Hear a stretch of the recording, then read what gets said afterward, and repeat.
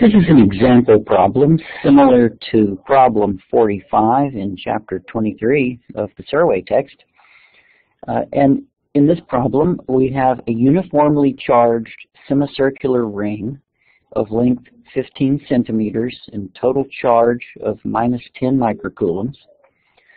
It's facing with its open end toward the positive x-axis, and we're asked to find the electric field at the center of the semicircle, and that would be both the magnitude and the direction of the electric field at the semicircle. First, let's consider the direction of the electric field. Okay, so we're looking for the electric field here at this point in the center. And for the electric field in the y direction, we'll see that due to symmetry, it's going to be 0, because we have the same amount of negative charge above the center point, above the x-axis, as we have negative charge below the x-axis. So any upward electric field due to this part, or downward electric field due to this part down here, will be canceled by the upward electric field due to this part up here. So the y component of the electric field at the center point is equal to 0.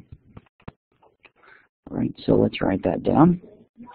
Y is equal to 0, and that's due to symmetry.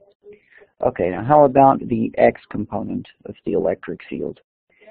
Well, all of the negative charge is to the left of the center point. The electric field points in the direction of the force that would be experienced by a positive test charge at that point. So if I plopped a positive test charge down at the center of this semicircle, it would be attracted to that negative charge to the left. So that means that the x component of the electric field is going to be to the left, or in the minus x direction. Okay, so that takes care of the direction. Now, how about the magnitude? We'll use Coulomb's law in order to figure out the magnitude, and that's that the electric field is equal to the Coulomb constant times Q over R squared, where R is the distance from the charge to the point in question. But in this case, we don't just have a point charge, we have a continuous charge distribution. So what we need to do is we need to take one little piece of this continuous charge distribution, and let's call that little piece dq. And what I want to do is I want to find the electric field that's at point P right here in the middle. I want to find the contribution of the electric field at that point due just to this little charge element dq.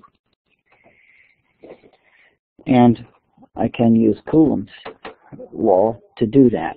The contribution of the electric field due to that little piece of charge is equal to K, Coulomb's constant, dq over R squared, where R is the distance from the center point to the charge element right there. So the R is that distance right there.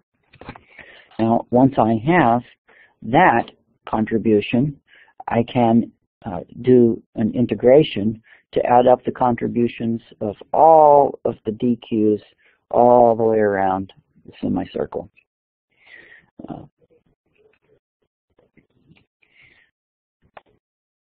But when I do an integral, I can't add x components and y components together. And this equation that I have right here, that is for the entire electric field, not just the x component. So while the total electric field due to the y in the y direction is equal to 0, the contribution of this little piece, dq, in the y direction is not 0. So if I integrated the equation that I have written down right now, I'd be adding up all the x components and all the y components together, and you can't add x's and y's with vectors. You have to add only x's to other x components. All right, so what I really need is the x component of the electric field. To get that, we need to draw the electric field vector. Okay, I'll draw that in red to distinguish it from what we've already drawn. So there we go. Draw that in red. The electric field is pointing in that direction. I need only the x component of it. The x component of it is right here. That little part is dE sub x. Okay. And you can see that that dE sub x is actually equal to dE, the original red vector that I drew right here, times the cosine of theta, where theta is that angle right there.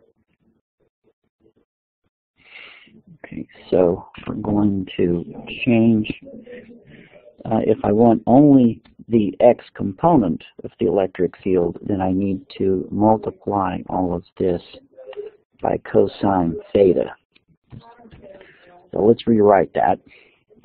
I have dx is equal to k cosine theta dq over r squared.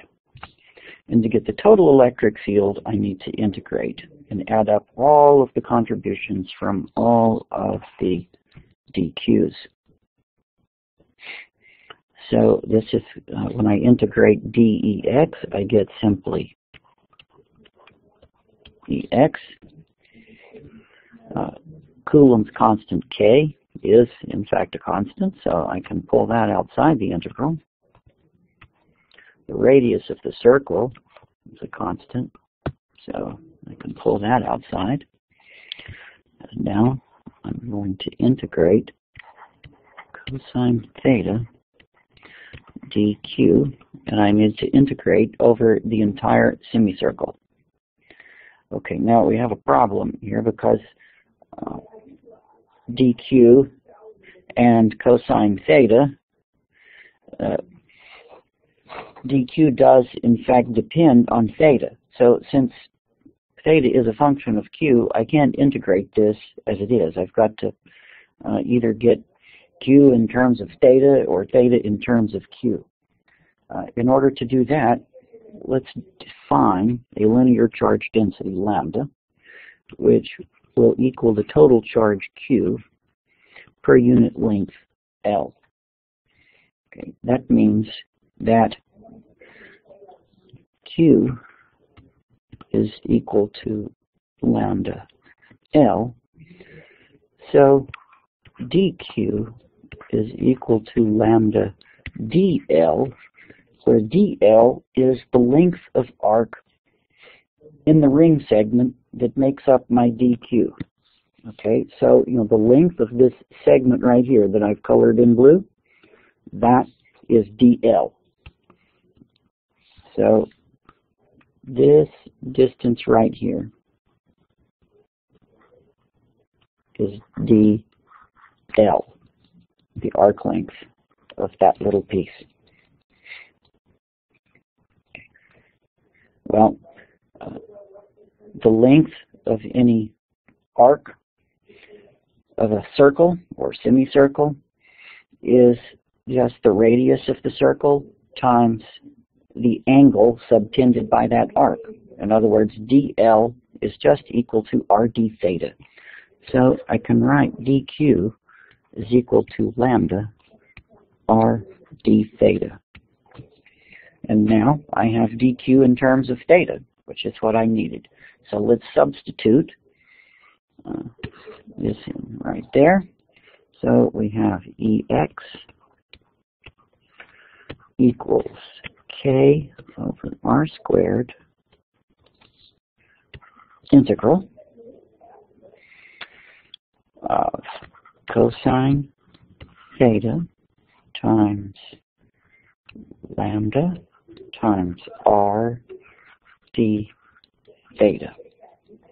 And now I can integrate over theta, because lambda and r are constant. I can bring them outside the integral. And now I have the integral of cosine theta d theta.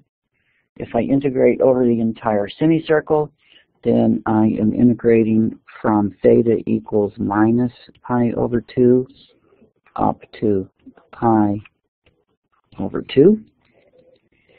Okay, so that's from minus pi over 2 pi over 2. And we're almost finished. If you integrate cosine theta, you get sine theta. You pull the r out, the r cancels, so that we get Ex is equal to lambda k over r times sine theta. And we evaluate that from minus pi over 2 to pi over 2. When we do that, we get Ex equals 2 lambda k over r. Now, lambda wasn't in the original problem. If we want to put this in terms of what was in the original problem, then we'll substitute this in for lambda. Okay, and I'm going to erase some of the things in the middle of the screen here because we're running out of room. Okay. So, if we substitute in Q over L for lambda, then we have that the electric field in the x direction, which is in fact the entire electric field, because it has no y component, is 2q k over L times R.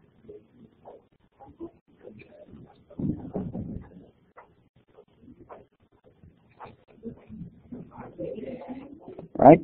And R, we can write in terms of L. R is the original length over 2 pi, or excuse me, L over pi, since I got that from the circumference. 2 pi r is equal to 2L, right, because it's a semicircle, so if half of the circle is L, then the whole circle is 2L. The circumference of a circle is 2 pi r. So that's how I got this r equals L over 2 pi. So I'm going to substitute that in down here for r. And my final answer is that the electric field is 2q k over L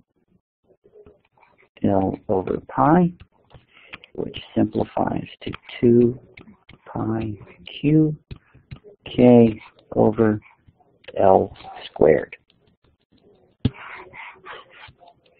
If you plug in the numbers that I'm using, then you get 2.5 times 10 to the 7 newtons per Coulomb, or if you have different numbers in your version of the problem, then you can plug those into that equation.